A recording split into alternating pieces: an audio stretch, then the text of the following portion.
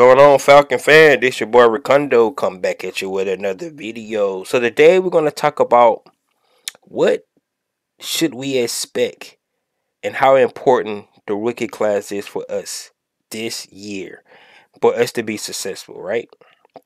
So guys, if you have not already, go ahead and please subscribe to the channel. Please hit that notification bell so you know when I drop another video. Go ahead and hit that like button so I know you guys that hear what I talk about. Then please share my video throughout the YouTube universe so more people can come in and hear me talk about these Atlanta Falcons. So like I said, how important are the rookies for us this year? I think that question is big. And I think it's a valid question for these Atlanta Falcons, right? When I look at this roster and I look at the build of this roster, and I look at last year draft class and I look at this year draft class, and those two draft classes put together is the reason why I feel good about the expectations for the Falcon this year. However, it's a lot to put on a bunch of rookies, right? Um, it could be the reason why they got us ranked so low looking at our roster because we're going to be dependent on a lot of rookies. I like that because these guys can grow together. We got a young team. You can build a team because when you got a lot of rookies like that and they're coming in their first years, the salary cap is going to be more manageable. However, if all you guys hit, you want all you guys to hit, but if they do all hit, now you got to decide who you're going to pay and who you're not going to be able to pay. But that's down the road. But if we can get these guys to play well, like I said, last year rookie class and this year rookie class, we can get these guys to play well. This team can be pretty good, and they can be young, and they can be pretty good for a while. That's what I'm looking at this rookie class. But the expectation with this rookie class, I think, is for the coaching staff and especially for us as fans, it's pretty high. I mean, we start with the number 8 overall pick, Drake London, and just think about how much pressure is going to be on him. He's going to be the number 1 receiver coming in. He does not have a veteran like Julio had in Roddy White. He does not have a veteran like Calvin Ridley had in Julio to show him the ropes. Drake London is going to come in and he's going to have to be that dog. Can he be Chase Young from last year? Can he be Jefferson from the Minnesota Vikings a couple of years ago? Can he come in and be those guys, and be the number 1 alpha dog on the receiving room? Remember, our receiving room was revamped.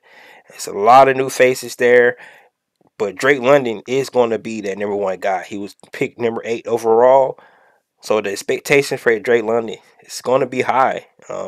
It's no way around it. Especially when you picked in the first round, you expected to play like a first rounder. So that's no surprise that he's going to be that guy. It's just a little different because he does not have that veteran dog to show him the ropes. He's going to have to, lean on his coaching staff, lean on Lumberdays, the kids, Demir Bird, those guys that been in the lead a while to show him some things. But Drake London has to come in and he's going to have to take that number 1 spot. And that's what we want to see from Drake London. A guy like Armor Ebiketie, this guy was drafted second round. Some people had a first round grade on him. I think he needs to come in. He needs to play well. He may get the starting job over Ogundeji on the other side of Lorenzo Carter, but he might not. But either way, Armor Ebiketie is going to get a lot of playing time. We all know that we only had 18 sacks last year. So Armor Ebiketie is definitely going to have to show some shine this year.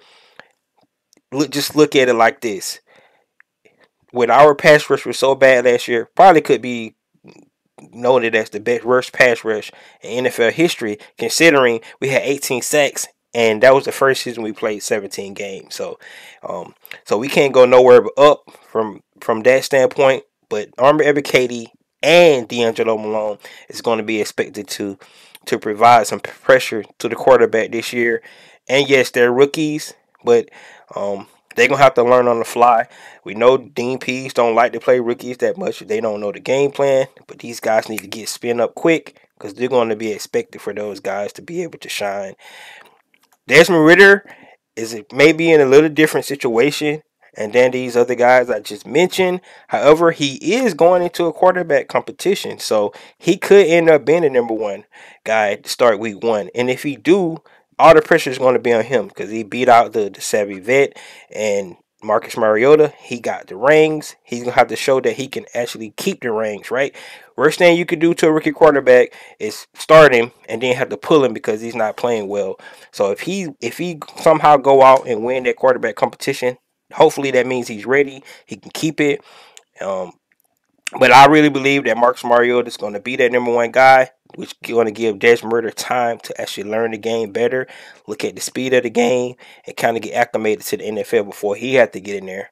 But we know Marcus Mariota injury history. He could go down anytime. Desmond Ridder still has to be ready. The guy that I'm really looking at to actually have an impact is Tyler Algier. This guy, this is the reason why they got rid of Mike Davis. Tyler Algier is going to come in. The way he ran the ball last year in college was awesome. So we expect him to come in. He could be the number one back. We know Cordell Patterson going to have a lot to say about that.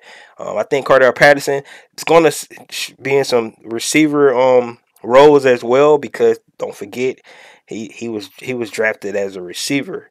So moving him over to running back was something they did, his last years in Chicago and something they did here with Atlanta where he actually had one of his best career seasons in his career last year. So but I think Tyler Algier is going to come in. He got to be able to play on third down. That means pass protect and catch the ball out the backfield.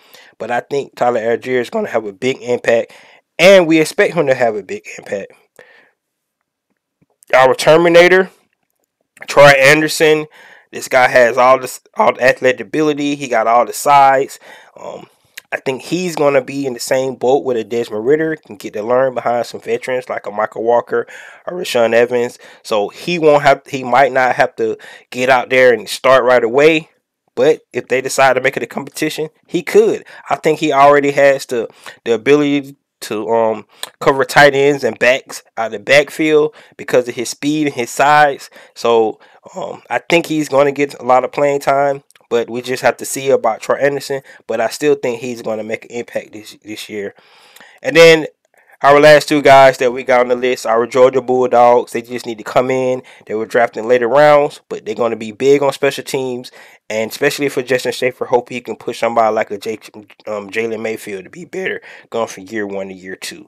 So, guys, just looking at this rookie class, like I said, we know it's rookies, but for us as Atlanta Falcons, we're going to have to expect a lot from these rookies.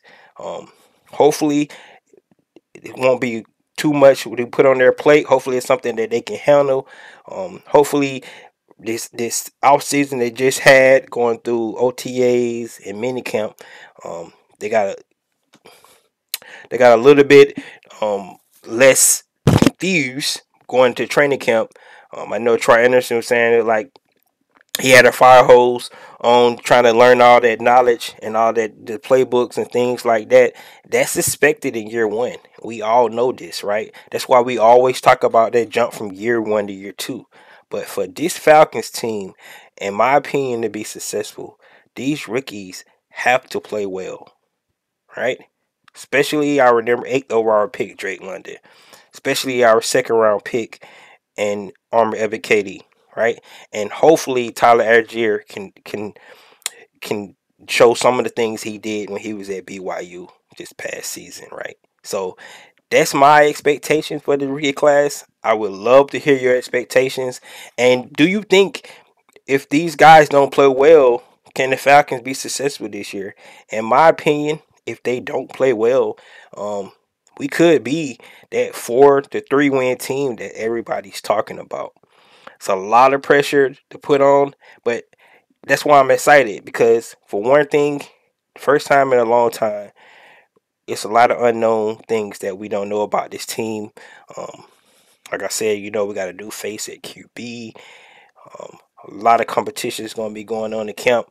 So this season exciting right now. I just hope that these guys can live up to the hype and the pressure that us as Atlanta Falcons, the coaching staff, everybody is putting on these young guys to help us compete this year.